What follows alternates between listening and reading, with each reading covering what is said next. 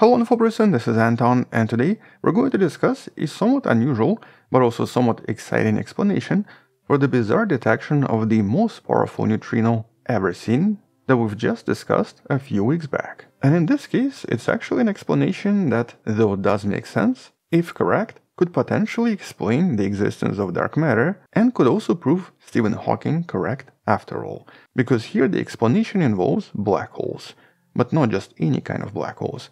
Primordial black holes exploding with tremendous power.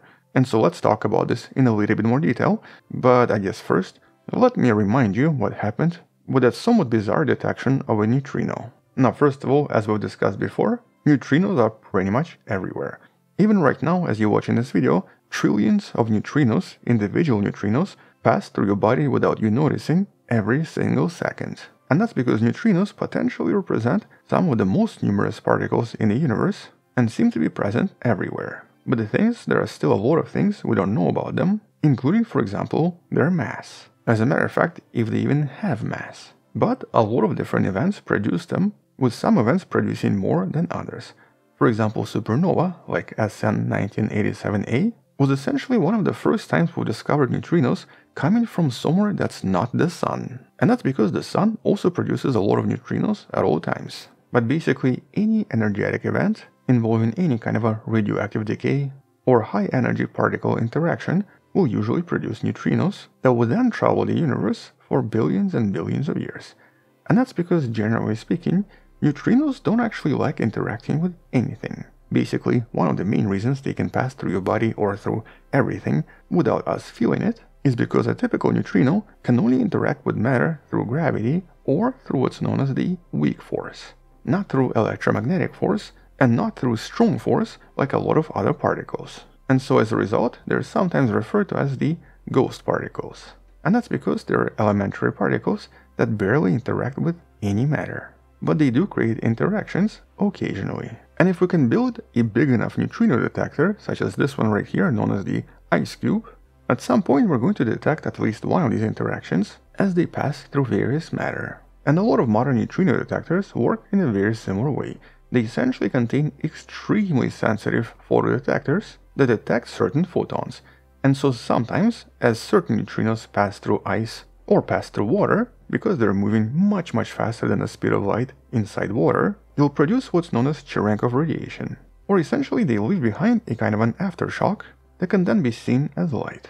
And so by detecting this somewhat faint blue glow, it then becomes possible to not just catch neutrinos, but even find out where they came from. Mostly because by having a lot of these detectors in a relatively large volume, it then becomes possible to trace the path of the neutrino as it passes through all of this water. And this has been done many times. But this time one of the newer detectors, the one in Europe, KM3net, was able to detect something we've never seen before shortly after it started its operation. Here, unlike the ice cube neutrino, these detectors are actually just inside water. And they're very deep inside, so there is very little interaction with other types of radiation. And in February of 2025, after months and months of investigation, researchers confirmed that there was a very bizarre detection. It was actually discovered 3.5 kilometers deep in the ocean, and it was a result of a single muon with extremely high energy that produced so much light that it basically lit up 1/3 of all of the sensors. And intriguingly, it also seems to have passed through a large chunk of crust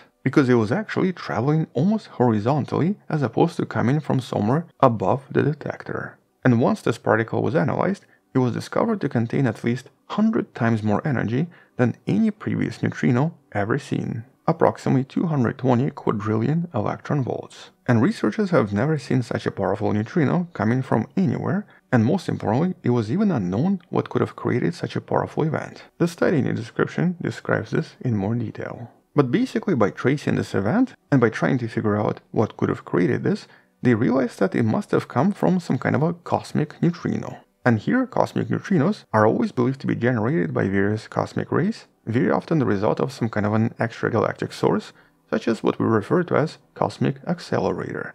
So basically some kind of a super powerful source, such as a supermassive black hole. For example, cosmic neutrinos are very often seen coming from a lot of X-ray binaries. But the thing is, even for most cosmic neutrinos, their source is usually unknown.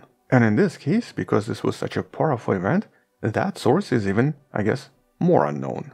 As in, scientists don't even know how to approach this or how to start explaining this. Because whatever created this is way more powerful than even the most powerful black hole we've seen so far. But in this new study, scientists do actually propose something that was technically hypothesized by the famous Stephen Hawking back in the 70s, and something researchers have been actually searching for all of these years: primordial black holes. Andrea Boccia and Fabio Ioccio, whose names I'm certainly mispronouncing once again, decided to see if it's possible to explain this through the lens of primordial black holes. And specifically, they actually suggest that it is possible to produce these neutrinos through the event proposed by Stephen Hawking. Back in the days, Hawking realized that due to the nature of quantum physics and due to the nature of the event horizon around black holes, technically all black holes should eventually basically evaporate. Now there's an older video in the description that kind of explains the process in more detail, but in essence, due to the formation of what's known as vacuum fluctuations, if these fluctuations happen right at the horizon, they'll actually result in production of particles where one of the particles falls into the black hole,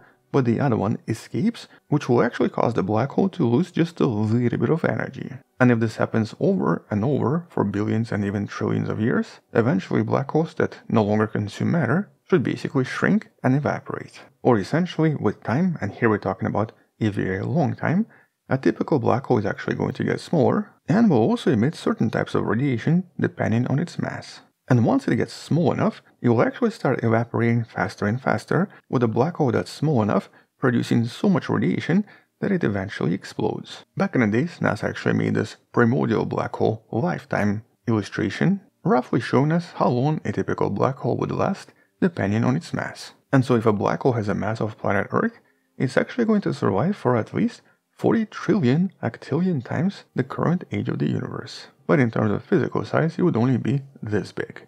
But once you actually reach smaller sizes and smaller masses, so essentially here we're talking about a really large asteroid, the lifetime of the black hole starts to approach the current age of the universe. And so on the smaller end, if you have a Great Pyramid mass black hole, it's only going to survive for 381,000 years, but it's also going to be ridiculously tiny, 1% of a proton. And the smaller the black hole, the faster it evaporates, and the more energy it starts to release. Now obviously this is all theoretical, but at some point it's believed that the black hole is going to reach a kind of a threshold where it basically just explodes completely, producing an enormous event, very likely more powerful than a typical supernova. And it just so happens that the calculations in this study seem to match the observations from this neutrino. Or specifically, if this was an explosion of a primordial black hole of a certain mass, it could indeed produce a neutrino with just the right energy. But there is a small side note. In order to produce this exact amount of energy, the black hole actually has to be really small, approximately 10 tons of mass. So here we're talking about something that's even smaller than this Great Pyramid, and possibly even smaller than this blue whale. And as you can see here, a blue whale mass black hole should only be able to exist for 0.41 seconds. Now because we believe these primordial black holes existed since the beginning of the universe, here obviously something doesn't add up. How can such a small black hole survive for so long? And this is obviously a bit of a problem. But scientists here do propose one potential explanation. It is quite possible that these primordial black holes that have reached a certain size also basically kind of get stuck. And this is kind of connected to one of the proposed concepts from back in the days, referred to as the memory burden. So essentially here, in that Stephen Hawking proposition, in a perfect world, we would see these black holes evaporating with a kind of a constant emission.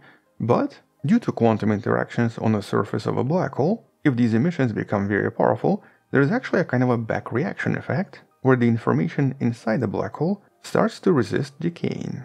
And so once the mass of a black hole drops below a certain threshold, this back reaction can dramatically change the evolution of a black hole and potentially have it stuck at a certain mass, or in some sense, cause it to extend its lifetime by a huge amount. In this case, even for billions of years. In essence, suggesting that even a tiny primordial black hole can exist much longer, but it will still eventually explode, producing these enormous energies. Although technically, I guess a much more simpler explanation would be the black hole used to be much more massive and just evaporated for billions of years until it reached some kind of a threshold where it suddenly exploded.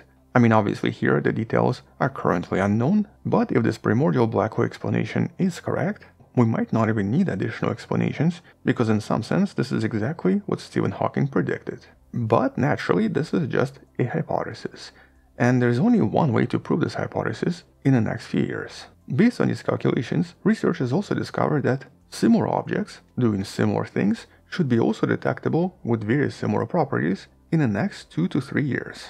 And that's because here, based on the assumptions Stephen Hawking made back in the days, we actually expect a lot of these primordial black holes with very similar masses to be doing the same thing over and over everywhere around the universe.